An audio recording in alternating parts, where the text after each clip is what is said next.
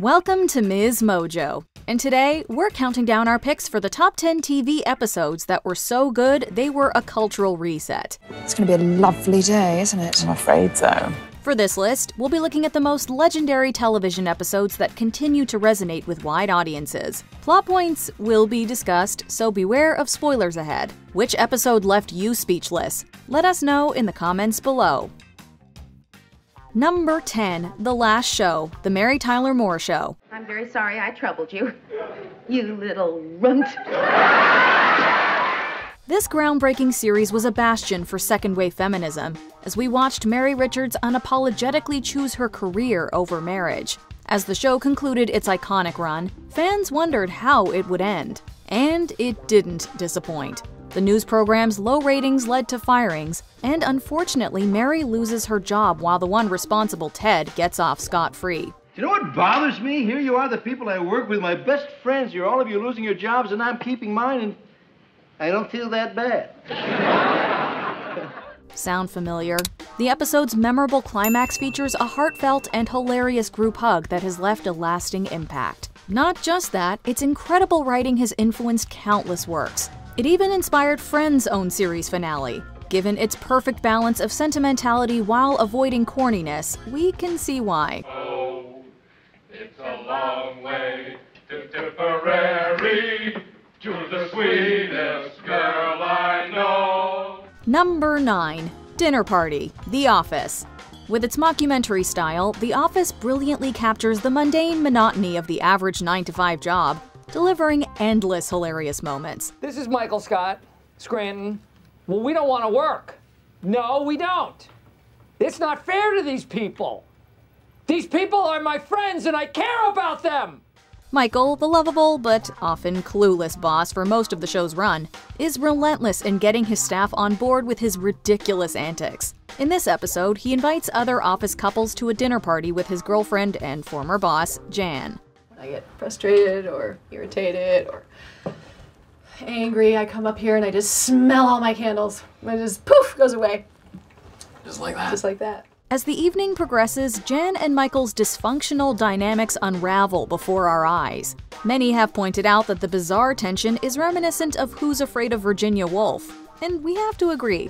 Adding to the fun is the fact that a lot of improvisation took place. This extra layer of authenticity adds to the comedic brilliance of this dinner party from hell. I guess that makes me the devil. You are! She is the devil! I'm in hell! Number 8. Previously on WandaVision. But what is grief, if not love persevering?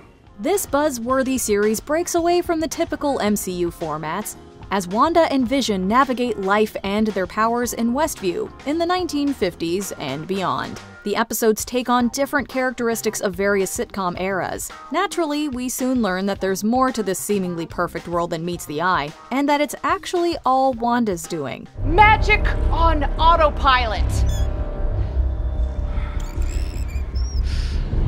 What's your secret, sister? In this pivotal episode, the veil is lifted as MCU fans get official confirmation of Wanda's identity as the Scarlet Witch. Though a clever use of the clip show trope, glimpses of Wanda's origins provide deeper insight into her character, making her feel layered. By the same token, many remaining story blanks are filled in. Is it any wonder the episode was an MCU-defining moment? Wanda. Welcome home. Number 7. Sammy's Visit, All in the Family. This show follows a working-class family in Queens dealing with intergenerational tensions. The dad, Archie, is known for his unwavering prejudice. What do you gotta say things like that for? What do you mean, what do I gotta say things like that for? What did I say, anyhow? In this episode, fate grants him the privilege of taxiing Sammy Davis Jr., who mistakenly forgets his briefcase. Archie then boasts about his encounter, before Davis Jr. drops in to pick up his belongings. Mr. Bunker? During the visit, he hears Archie's bigotry bubbling to the surface. When the pair gets set to take a photo, Davis Jr. takes the opportunity to give Archie a peck on the cheek.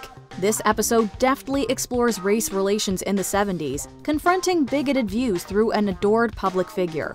It's a comedic masterclass that skillfully balances sensitive dynamics and delivers thought-provoking storytelling. Tawachi Bunker, the whitest guy I know. Number 6, Episode 6, Fleabag.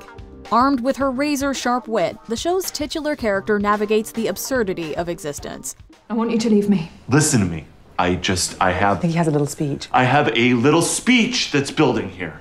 In the series finale, her relationship with the hot priest reaches critical mass. When he catches her breaking the fourth wall earlier in the season, the boundaries between fiction and reality delightfully blur. We lost a week. What was that? What? Eventually, the narrative device, previously used for character development, comes to signify the end of Fleabag's detachment. In the end, things don't work out between her and the priest, but they also don't work out between us and her. As Fleabag bids us farewell, we can't help but get emotional. However, this poignant moment empowers her to seek a genuine connection with someone who understands her. It's a powerful conclusion that leaves viewers simultaneously yearning and inspired. See, I've been having me a real good time. Number 5. Lucy is enceinte. I Love Lucy. During a time when networks still clutched their pearls at showing married couples sharing a bed, this episode danced around a basic biological reality: pregnancy. You don't suppose you're gonna have a baby? Oh, of course not. For heaven's sake. When Lucy discovers she's pregnant, breaking the news to Ricky becomes her comedic mission. However, the network reportedly didn't even allow the show to utter the P word for fear of upsetting audiences. Oh, that's all right. You're bound to be a little cranky in your condition. I am not cranky. Thus, the episode cleverly uses the French term for pregnant in its title. In the script, the characters adhere to the word expecting to dance around the restriction. Through it all, though, they get the message across. The episode is, for one thing, a great watch. On top of that, its success signaled a leap towards authentically portraying the joys and challenges of family life. We're having a baby, my baby, and me. Number 4. Connor's Wedding, Succession. A mega hit for HBO during its run, Succession depicts a family that owns a powerful media conglomerate and their struggles against each other for power. I just want to congratulate you on everything. Don't touch me. Throughout, we watch the Roy family plot and scheme to win favor from their father Logan. However, on the oldest sibling's wedding day, the patriarch passes away on a flight, and we see a family put aside snide remarks to begin mourning. Frank thinks he's gone. No. Although they're astronomically wealthy, the characters' true desires are shown: their father's love. Each actor delivers a standout performance, capturing the complex emotions that come with facing and ultimately accepting such a tremendous loss. So what we do today will always be what we did the day our father died. These performances come together with a fantastic script to beautifully expose the fragile humanity beneath the surface of power and wealth. Number 3. Abyssinia Henry, MASH. For years, the U.S. Mobile Army Surgical Hospital provided us with a mix of laughter and tears thanks to the show's unique blend of comedy and drama. All together now. Oh, shepherd, God, Wisconsin, fight right through that line. Set against the backdrop of the Korean War, MASH became renowned for its clever integration of humor and heartfelt storytelling. In the third season finale, Henry Blake tragically passes away during an attack off-screen. Lieutenant Colonel Henry Blake's plane was shot down over the Sea of Japan. This stunned viewers and prompted many letters detailing their reactions. For context, before this point, American television shows didn't kill series regulars when actors decided they wanted out. But that's precisely what MASH did here. The creators seized a chance to touch on the horrible unpredictability of war, and the result speaks for itself. 4077 bids Henry Blake a reluctant and affectionate farewell. Number 2. College, The Sopranos. Dad, how come you didn't finish college? I had that semester and a half at Seton Hall. Yeah, and? Although many cite Pine Barrens as their favorite, this episode takes the prize as The Sopranos' best. When Tony takes his daughter to visit a prospective college, she asks him if he's in the mob. Are you in the mafia? Am I in a what? We already know the answer's yes, but his denial tells us he's afraid she'll see him as a hardened criminal. Later on, he sees someone from his past who's cooperated with the feds. After Tony eliminates the guy, we don't see him as his daughter does anymore. You took an oath, and you broke it. Sure, we know what business he was in, but knowing and really seeing are two different things. Now, he's not just the beloved family man, he's a complex anti-hero who defies conventional notions of morality. This episode redefined our understanding of the character and left an indelible mark on television history. Before we unveil our top pick, here are a few honorable mentions. Who Do You Kill? East Side, West Side.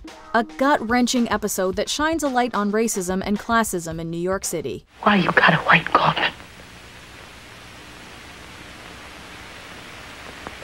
Is that supposed to make it nicer? Why? Vincent and the Doctor, Doctor Who. Even non-Whovians shed tears at this look at Vincent van Gogh's legacy. Pain is easy to portray, but to use your passion and pain to portray the ecstasy and joy and magnificence of our world, no one had ever done it before.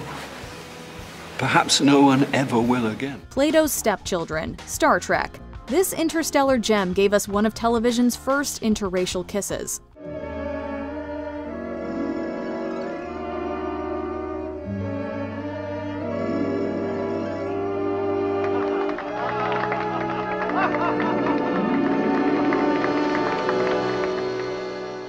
.407 proxy authentication required, Mr. Robot. Our favorite hacker uncovers a painfully dark secret from his past. Elliot, look at me.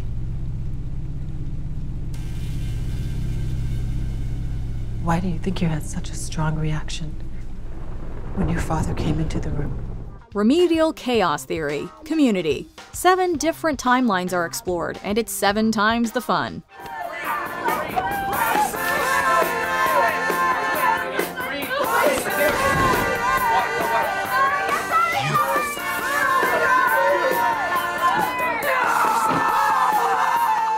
Before we continue, be sure to subscribe to our channel and ring the bell to get notified about our latest videos. You have the option to be notified for occasional videos or all of them. If you're on your phone, make sure you go into your settings and switch on notifications. Number 1. Ozymandias, Breaking Bad.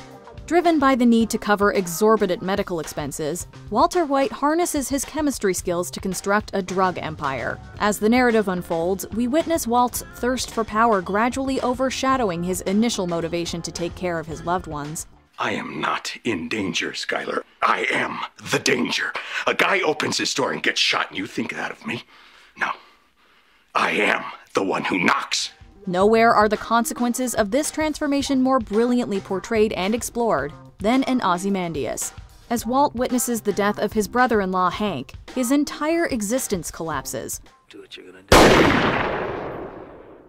Director Rian Johnson ingeniously used dirtied puzzle pieces to magnify the impact of the deeply powerful shot.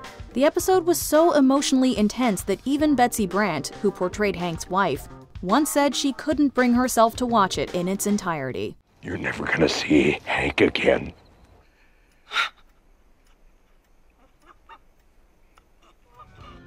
Do you agree with our picks? Check out this other recent clip from MsMojo. And be sure to subscribe and ring the bell to be notified about our latest videos.